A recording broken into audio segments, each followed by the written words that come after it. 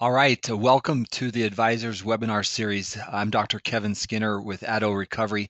I want to thank you for taking the time to participate with us today. At the end of the presentation, I will open it up for questions. So if you want to post some questions, you're more than welcome to do that. I will try to get to them as I can. But this is a 5-part series, and so this is our first time. But what I will tell you is over time, we'll be able to discuss some of your questions.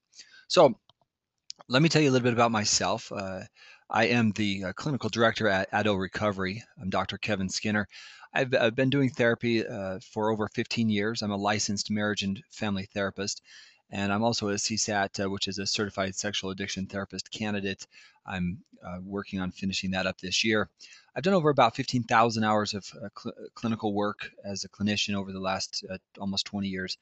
And then I've been doing research with individuals dealing with pornography and sexual addiction, and I have over 7,000 individuals who struggle with addiction share their stories with me and their experiences, and I've assessed them.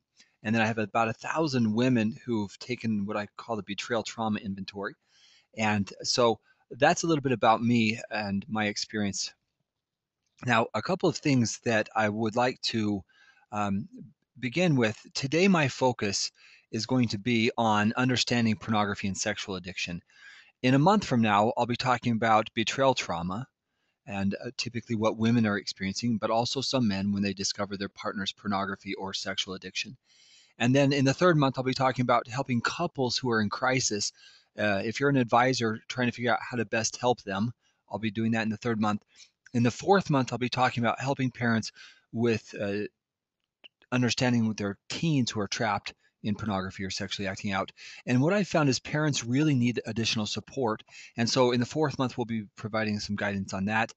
And then in the fifth month, we'll be talking about teens and really how to interact with them, how to understand them, how to speak their language, and also how to forewarn them and protect them as much as possible. So that will be in the fifth month. So that's kind of an overview of these trainings. Now, let's get started. Understanding pornography and sexual addiction. One of the first things that I'm going to go over is kind of where we're headed today. And there are 5 core components that I'm going to be discussing. First, as an advisor, what questions you should be asking or should you be asking. And then in the second part of today, we're going to be talking about the signs of addiction. And what I've discovered is many people that might not know the right questions to ask.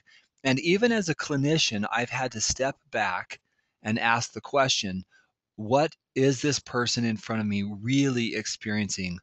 And so I'm going to be addressing how we do that here at Addo, and also how as a advisor you can reach out and ask them more important questions that will really help you get there. And I'll tell a short story about how I had to learn that lesson the hard way. In the third part of today, um, do they need more help than you can actually provide or give them? And that's a question that we all have to address. Am I the best option for what this person is struggling with? Or can I be a part of their team, but not the key part of the team? Number 4, when and where should you send them for proper help? And a lot of people are saying, where do I send these individuals and how do I help them get the best help? I'll be talking about that. And then finally, what should the expectations be for recovery when someone comes to you as an advisor? What guidance and what should you expect? So those are the 5 parts that I'll be talking about today. And again, along the way, if you have questions related to these topics, please feel free to send them to me. All right, so what questions should you be asking? Well, as a clinician, I begin asking that question myself. What are the most important questions I can ask this individual who's coming in to me seeking help for pornography or for sexually acting out? And I began by saying, I need to understand their history. How long have they been involved in this? So I get a thorough background of their past, and I'll give you some of those questions that will help you. And then I look at the mind chatter. In other words, what's going on in the background, not just the behavior itself, but what's going on in the background of their mind. And then the other part is who is a part of their support team? Are they dealing with this all by themselves? Are you the only person that they're talking to or reaching out for help? Or do they have a team around them? So the questions I'm going to ask are going to be around these areas. So One of the things that I created in 2005 was an assessment that, again, over 7,000 people have taken this assessment, and it's kind of guided me over the years to help me understand what questions I need to be asking as an advisor in my situation as a professional therapist. So, what is their history of involvement? And that question could go back clear to, I'll never forget the story of the boy, man, at this point, he was a man, but he said at age 4, he was in another room and his mom actually brought him pornography because her and her boyfriend were having a tremendous fight in the other room. And his history, his first experience with pornography was his mom basically giving it to him as a coping mechanism so he wouldn't pay attention to the fighting that was going on in the other room. Now, obviously, as he got older, pornography became his comfort, and that's something that we began to look at and explore together. But many of the individuals that I work with dealing with pornography, as an example, they've been exposed to pornography by age 11. In fact, by age 13, my sample shows over 60% of them were exposed by age 13, and 40 plus percent were exposed before age 11. So we want to understand their history of involvement. If it's a 20 or 30 or 40-year-old person and they were first exposed at age 11, literally about half their life or more, if they're 30 or 40, has been literally that's been a part of their life. So we want to understand their history. The next question, we want to understand the type of pornography that they are looking at. And this is an absolute crucial question because many of the individuals, what started with J.C. Penney catalog, and literally when I first started in this, 1997 to 1998, those were the types of first exposures that people were getting. Now in my office, the first type of pornography is hardcore pornography through video clips.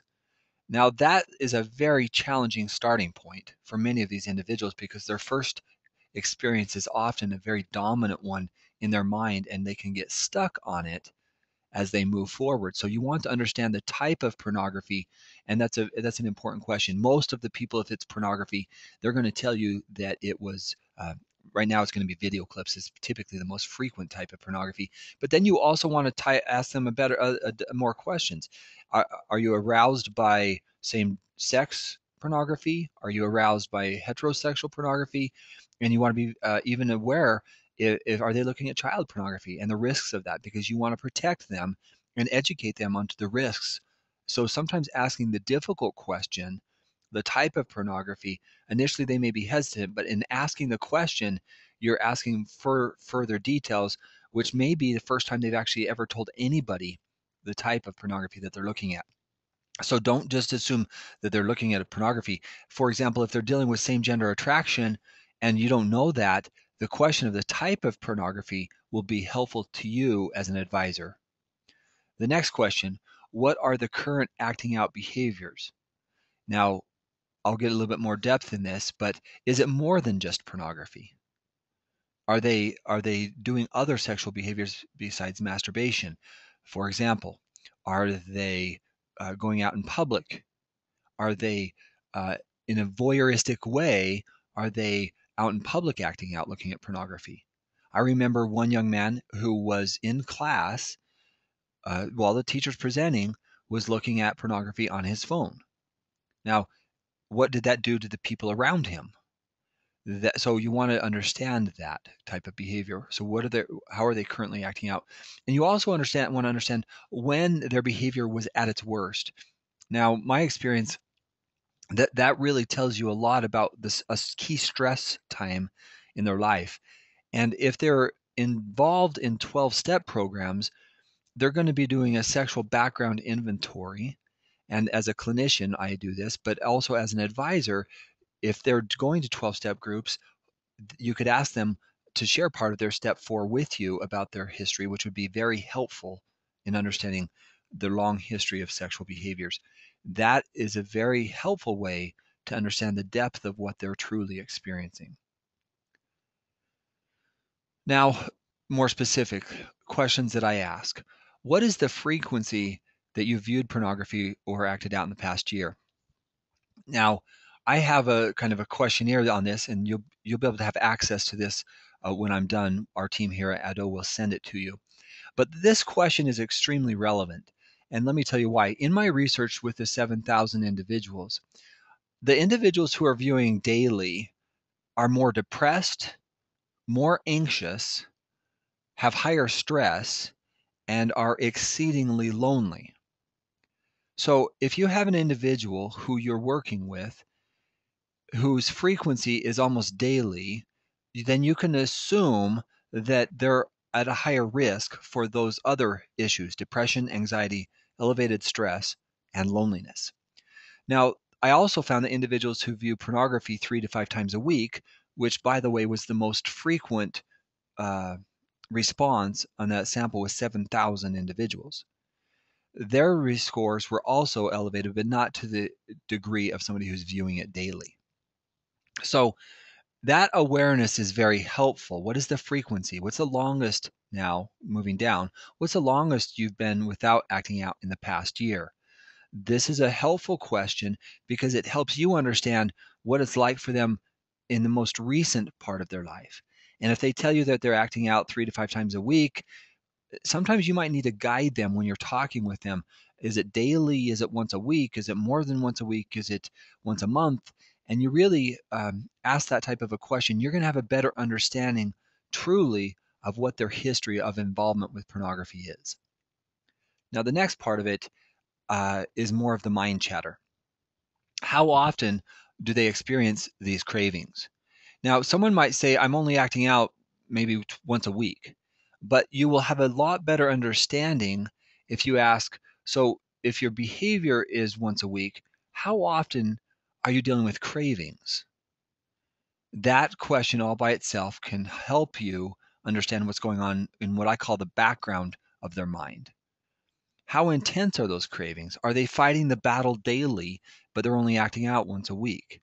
That's a very big issue and can heighten your awareness. And I believe if you're an advisor, you really need to pay attention to the mind chatter or what's going on in the background and not just focus on the behavior. If you just focus on the behavior, you might be missing a key part of what's really going on in their life and their mind. A person in recovery still has some mind chatter, but they're experiencing cravings way less frequently. But a person who's really still struggling significantly, if they're having what I call intense cravings on a daily basis or multiple times a week, they're still in the earlier phase of their recovery and their healing. Now, the final part of this is, have they received support in the past? And the reason why I ask this question is because many times I've had people come into my office and they've been to 3 and 4 and 5 religious leaders or advisors or friends, and they feel like they haven't been given the guidance. And at this point, they're feeling quite hopeless. So understanding how many people they've talked to in the past and what was helpful and what wasn't helpful can be a very good thing to help you understand maybe things that you need to avoid doing or things that may be helpful. I had an individual who was dealing with quite a bit of ADHD, and without anybody else in the past addressing that, it was almost impossible for him to find any success because his ADD behaviors, I mean, he was just impulsive here and impulsive there, and nobody had addressed that question. And so it's important to understand the help that they've gotten in the past, and as I'll talk about a little bit later, having the proper diagnosis. Asking them the question, did the support you receive help, can be very helpful in helping you guide them to additional solutions. So I invite you to ask those questions. Did you get support in the past, and was it helpful? Now let's look at some of the specific signs of addiction. And I'm going to be very clear here. There is a big debate in the field that I'm in of whether pornography or sexual addiction even exists. And I'm just simply going to say, I don't necessarily want to argue whether it's an addiction. I'm going to give you the signs that we want to look at, that we really want to hone in on. And if we are asking these questions, we're going to have a better feel of what this individual is dealing with. So I don't necessarily, I use the word addiction, but in truth, I don't really care if it's an addiction. I'm more concerned they're sitting in front of me. I'm their helper. I care about them. Let's look at these signs. And if they're experiencing them, then they're going to be feeling out of control. And I want to help them feel in control. So here are the specific things that I look for. In my research, I actually use 7 levels of addiction because it helps me understand. I don't believe a person's either addicted or not addicted. I believe that if we look at a continuum, I feel more out of control or less out of control. So again, I use the word addiction, but I believe we're more in levels. And so I'm looking at currently where they're at. I'm looking at their history. Are they currently in a highly acting out level, or are they more in a sobriety level? So I'm going to address part of that. I looked at basically their 7 parts of their life. So I asked questions about their history of involvement, age at first exposure, when it was its worst. I asked the question, uh, what age did you really struggle the most? And then I'll also ask, if we sum it up over time, how many times would you say that you've sexually acted out, looked at pornography? And that question all by itself, let's say if we do the math, I was age 11, I'm now at age 25, 14 years, I was acting out 3 times a week. You start doing the math with them on that, and then they begin to realize this is something I've done 5, 7, 800, 1,000 times, 1,500 times. Now, as an advisor, you're able to really have a little bit more understanding. This is not just a minor issue for this person. This person has a long history of involvement.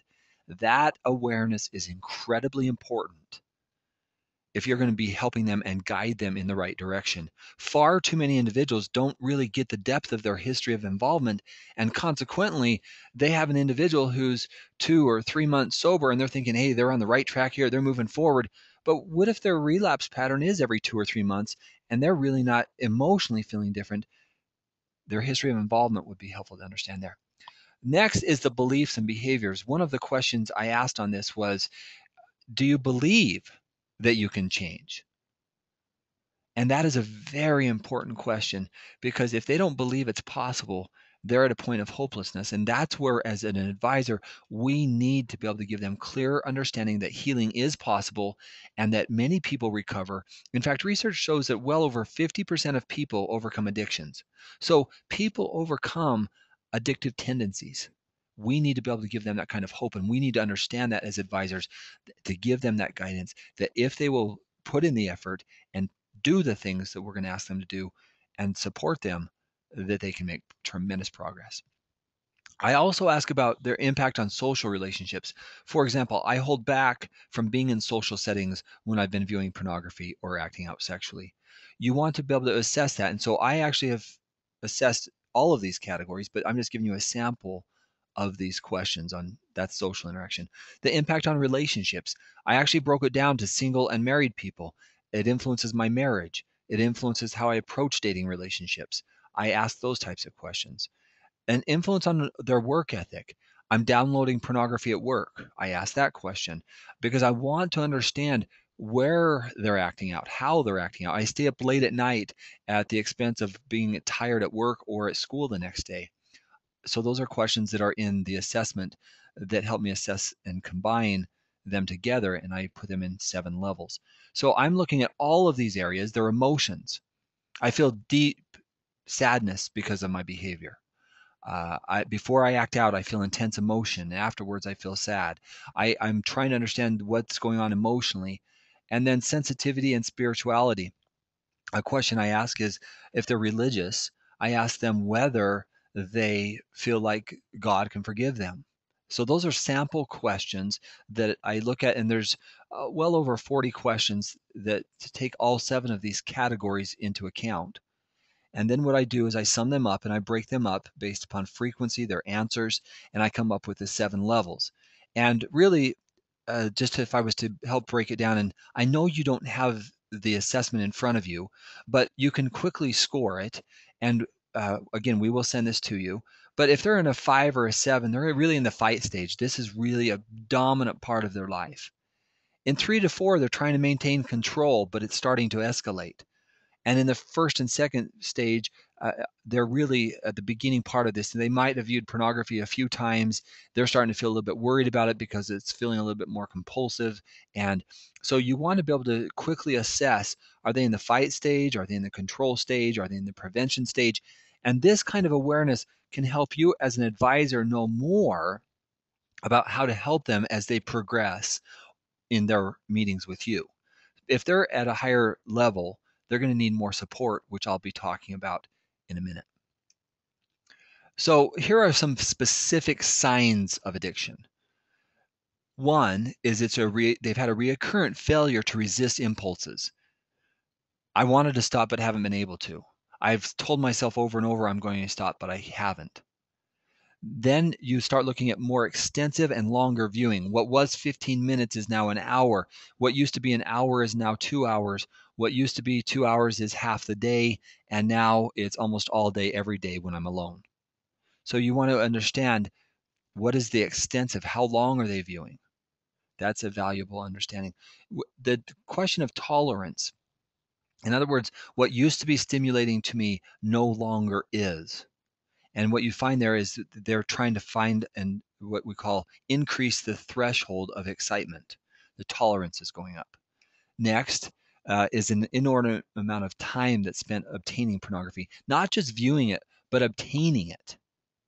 Now, again, this could go beyond pornography. If they're sexually acting out, sometimes people will spend a lot of time trying to what we call set the table for their sexual experience. And if that's the case, then it's becoming more dominant on their mind. The next part of it is they feel preoccupied with fantasy, thoughts, or preparatory activities. And so it's really becoming more and more a part of their life. They begin to disengage from social responsibilities, work responsibilities, and it's dominating their mind. If it's ongoing but unsuccessful efforts to stop, reduce, or control behavior. And then as we move forward, it takes time away from their obligations, a continuation of the behavior despite consequences, lose their job, their spouse is going to leave them, those types of things, and it still continues. These are signs that it's an addiction. I'm going to use the word there. The higher a person scores on these types of questions, the more out of control their life is, and the more compulsive the behavior is. Next is and finally, a limit on social, occupational, recreational activities to view their porn. And right now I've put porn there as the focus, but it could be and include other sexual behaviors. So those are those are most of the answers that we're looking for to have them address. And then finally, the fourth, distress, restlessness, irritability. These are really withdrawal symptoms. And a lot of people say, can you have withdrawal symptoms from pornography or sexually acting out? And the answer is absolutely yes. A person can have body aches, headaches, sleeplessness. And sleeplessness is actually quite common when I work with individuals who are in the recovery process because their body is anticipating a relapse. And when they don't, there's some restlessness. And some people report body pain and headaches. So there's other withdrawal symptoms, but these are the signs of addiction. And there's basically 10 of them, I believe I've identified there.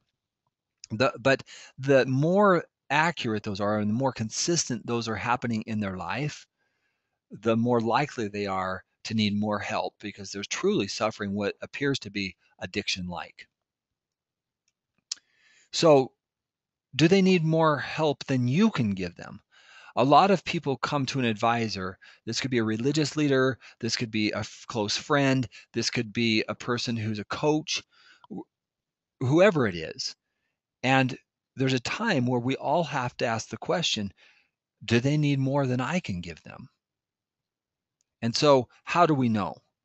And that is a question that we've had to break down here to even our agency to ask the question, what types of people are we most qualified to help? And how do we even better improve this? So questions that we ask, we assess them for depression, for anxiety, for elevated stress, for loneliness, and then depending on their sexual history, I may give them what is called the SDI, which because I've been trained to become a certified sexual addiction therapist, I have been trained on giving them an in-depth sexual assessment called the SDI. Now, what I found is, as leaders, advisors, we are sometimes not asking the right questions, and we don't fully understand the extent of what these individuals are dealing with. So if we are going to help them, we truly need to understand, do they have ADD? Because if they have ADD and they're not being treated for it, their progression in healing from sexual addiction or healing and recovery is going to be limited, because the ADD needs to be addressed as well. So if they have mental health issues like that, you would be well advised to refer them on to somebody who understands and can assess them. So, for example, here at our agency, we've implemented an assessment strategy to really get the depth of their needs, because what we've realized is they can't make progress without an accurate diagnosis. And so we really need to pay attention to that. And if you're an advisor and you have questions about that, clearly it would be a good idea to get a good diagnosis and invite them to do so. So if they have concerns about ADD, depression, high anxiety, we need to address those as well. Because typically what if I could paint an iceberg picture right now, I would want you to understand that the sexual behavior is the tip of the iceberg, and underneath the iceberg are the issues that really should be addressed as well. Depression, anxiety, stress, relationship conflict, all those issues are typically what's getting them to act out. Now, if they need more, then they typically have a longer history. And again, a person who's done something 500, 1,000, 1,500 times, they have a long history of this, and they've probably tried multiple times to quit and have been unsuccessful. So they need additional support. If they've failed multiple times, they need additional support. If they've tried in many different situations, but they seem to be stuck, even if they're meeting with you as an advisor and they seem to be stuck, then they're going to need more assistance. And especially if they feel hopeless, like it doesn't matter what I try, it's not working.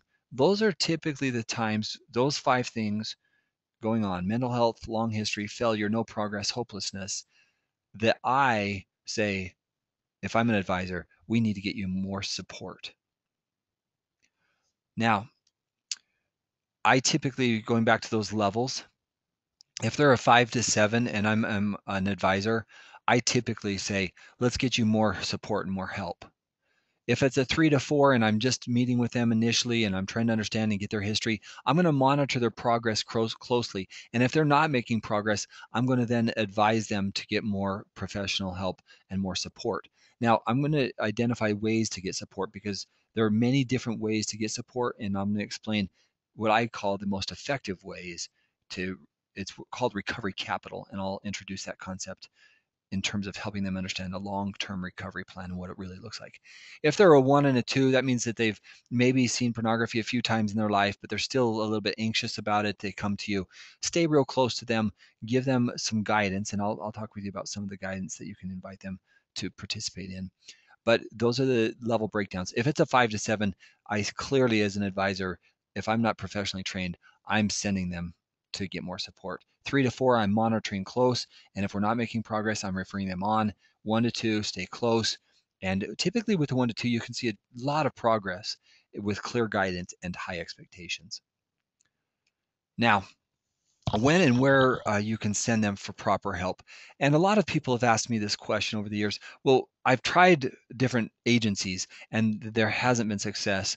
I've tried, to talk with them. They've met with other advisors or religious leaders and they're not making progress. So where can we send them to get the right help? And I'm going to tell you, this is just based upon my experience of what's most effective.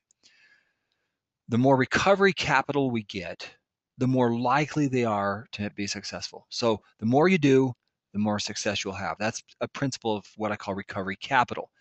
And what I found, and this was looking at addiction research across the board, drugs, alcohol, any type of addiction, the more they do, the more success. So what did the recovery capital find with people dealing with alcohol, with drugs?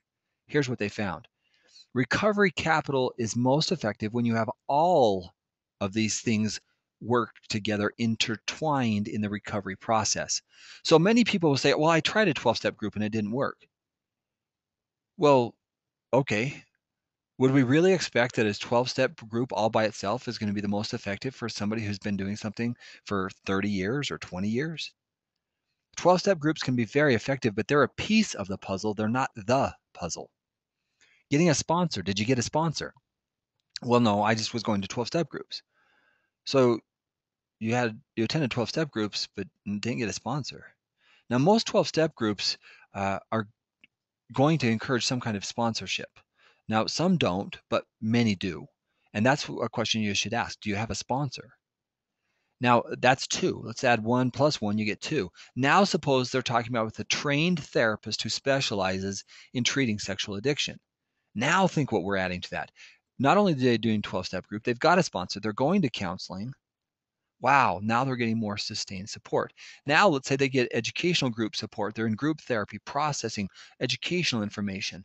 And let's add the fifth component. They're getting advisor support. They're coming to you for support. Now, let's put all of these things together. And now what do we see? The recovery capital has increased and their chance of success increases significantly. That's what the research shows. The more recovery capital you have, the more likely you are to succeed. So where to find professional help? I'll tell you that a person who's trained as a sexual addiction therapist has 120 hours of specific training in dealing with pornography and sexual addiction. Now contrast that with sending them to somebody who's been doing therapy for maybe 100 hours. I mean, just doing therapy. I'm talking about somebody who is trained, has experience, and in many areas there are CSAT trained clinicians. And so regardless of where you are in the United States, Canada, there are people all over the world who are being trained as CSATs. In fact, when I was at my most recent training, there was a nice gentleman from Australia who is there to be trained as a CSAT. So a CSAT is also trained on administering specific assessments like what we call the SDI, Sexual Dependence Inventory. And in the SDI, it's literally a 2-hour long assessment. And for individuals who I believe need more support and help, there's times where I give them that assessment, and what it does is it helps them understand this is a deeper problem, and it helps me understand where to intervene because it asks so many in-depth questions. So specialized training, somebody who's a CSAT, somebody who's a PhD who specializes in working with sexual addiction, or somebody who's had many clinical years of experience. That's ultimately what you're looking for, because you wouldn't send somebody to a car mechanic who doesn't understand cars. If you got a car problem, you're going to send them to somebody who specifically specializes in it. And that's one of the things as an advisor you should be looking for. I'm going to tell you, I've talked with so many people who said, I've been to professional counseling and they didn't understand. They didn't really know what I was going through. So you want to make sure that they have specialized training. The next part of it is the iceberg concept. We really want to assess and address what's underneath the sexually acting out, and we want to be able to help them heal. So if they're dealing with major depression, or if they're dealing with anxiety, or ADD, or they have other addictions, we really want to be able to assess that. So that's what a professional can do, is really address some of that underneath stuff, the mental health issues, as well as that addiction component. So that's where professional counseling can really be beneficial to individuals who are stuck.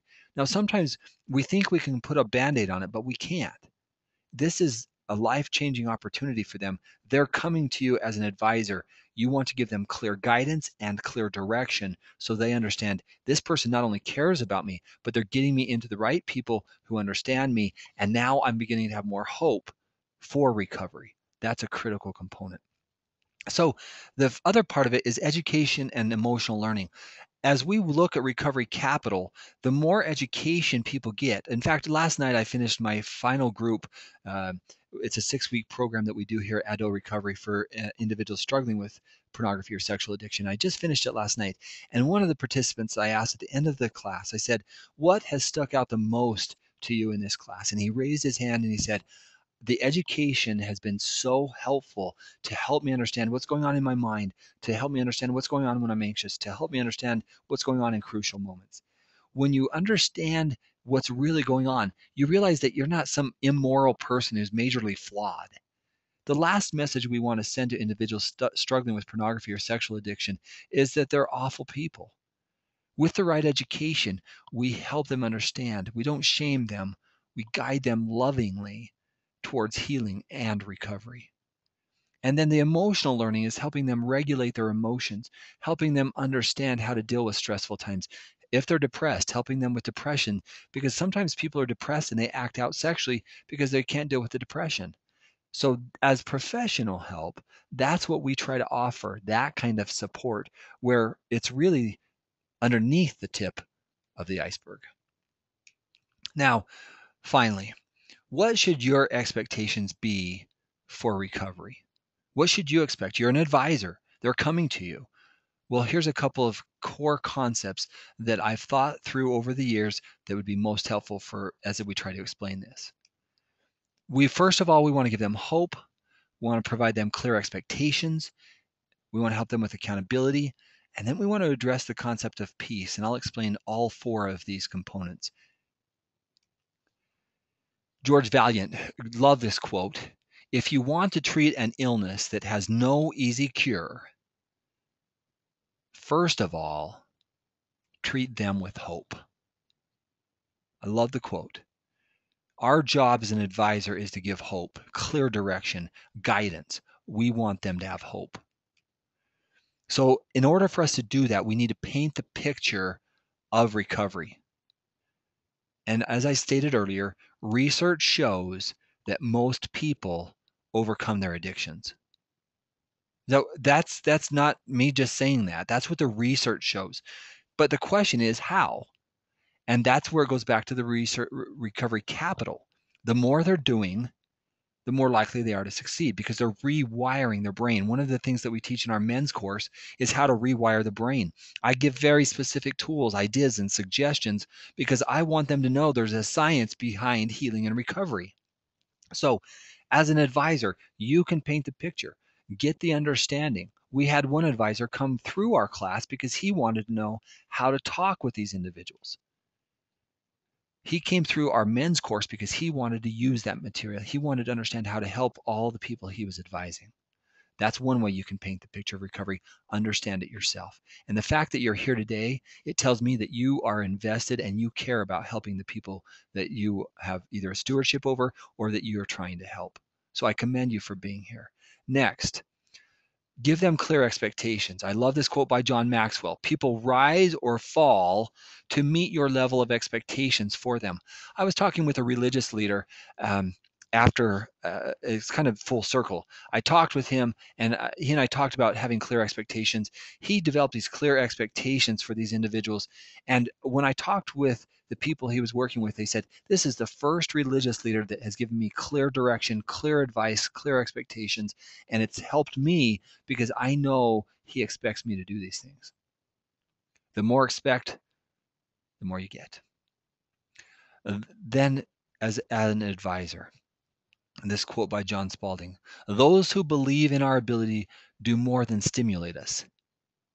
They create for us an atmosphere in which it becomes easier to succeed.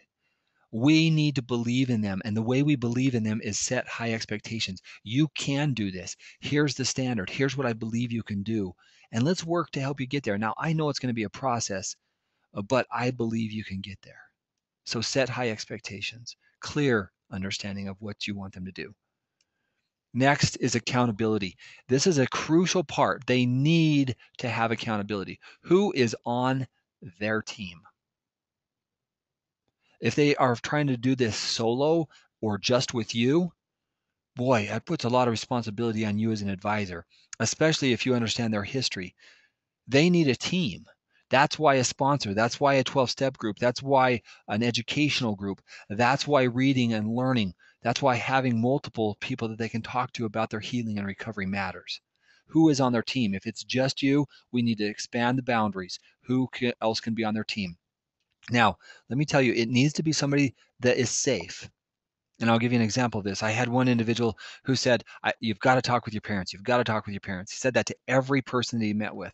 Well, this young man said, reluctantly, I'll tell my parents. He told his parents, his mom in particular, for the next 2 weeks, sent him a writing on Holy Writ from Holy Writ on repentance. Now, that's not what we're talking about here. Somebody who's on their team is somebody who genuinely can understand what their process is like. And when they're in need, they can get support. A sponsor is somebody who's able to say, thank you so much for calling. Thank you for reaching out. Thank you for coming to me. I'm here to help you. I'll never forget the story of one man who said, I'd had multiple people say they wanted to help me. But finally, one guy put his arm around me and he said, I am here for you. And he said, yeah, I've heard that before. And the guy said, no, you don't get it. He said, every day, I'm going to call you. I'm going to ask, how are you? Are you doing okay? And if you haven't sent me a text, I'm going to expect one. I'll send you a text. And I'm only doing this because I care. He said literally that guy changed his life with love, not with shame. What you measure matters. How frequently have you been acting out? What are your goals? What is your sobriety plan? What are you learning in therapy? Who's your sponsor? How many sponsors do you have? What are you learning in the 12-step group? What step are you on? Do you see the language here? What you measure matters. And then who are they sharing their successes and failures with? I love the concept of an accountability partner where they can share growth, progress, success. That even the successes, even the failures. And what you find is that type of accountability creates a relationship. In fact, I tell people, why don't, even as you get through this recovery process, why don't we continually have people that would say, hey, my goal this week is to get this job done at work or to do this in school, and I'm going to report to you next week. So I'm not just reporting to you whether I've been clean from pornography or not. I'm going to report to you whether I got this assignment turned in or how I did on my test or whether I finished this work project. Now, do you see this? We're creating a relationship, and relationships help significantly in the recovery process.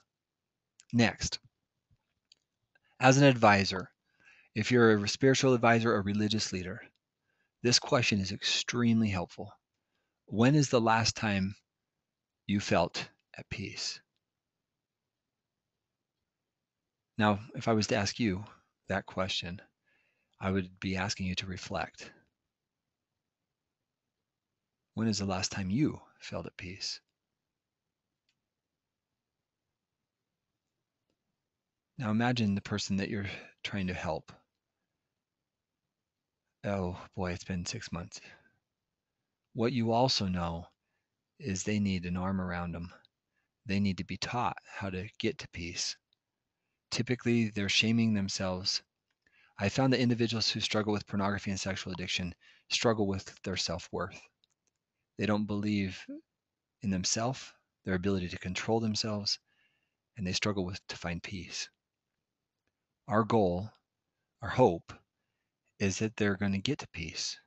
And so we need to help them understand that as they take action, as they move forward, they will feel more peace. I cannot explain when you see clients who've just relapsed, their energy in contrast with people who've had weeks and months and even years of sobriety. The energy changes as people get away from the pornography and other sexual behaviors. They'll feel more peace. And they know it. And helping them, painting the picture, will be a very helpful thing. Now, today's objectives have been this: what questions you should ask, what are the signs of addiction, do they need more than you can give, when and where you should send them for proper help, and then what should the expectations be for in recovery. I'm going to tell you, the more you expect, the more you'll get. Now, you can go back and review this. I invite you to have others watch it if they're advisors as well. This is a way that we as Addo Recovery are trying to give back to the community to help people know how to best help individuals, to give them hope. We all need to understand that the more we understand, the more we can help. So I want to close with just a couple of things. I don't see any questions at this point, but I just want to kind of give you a further overview. So today, week 1 was understanding pornography and sexual addiction. Next month, we'll be doing one on advising and helping people who advise help people deal with betrayal trauma. And in particular, if I'm generalizing here, this is going to be helping people, especially women, who are dealing with their partner's pornography or sexual addiction, although I realize it could be betrayal trauma the other way. Even parents can experience betrayal trauma or emotions of that kind of trauma when they've discovered their teen who's been involved. So I want to help explain and understand that. Then in the third month, supporting couples in crisis. Fourth month, helping parents with trapped teens, and then guiding teens. You'll be able to continue to get updates from us here at Addo Recovery. I want to thank you for taking the time to be with us today, and I look forward to your participation later. If you have questions, feel free to email us. And I've got a little email that you can go to. It's right here, advisor support at Addo Recovery. If you have any questions, you can also call us at 801 406 8994. I want to thank you very much for your participation. And it looks like I just had a question come in. So before I close,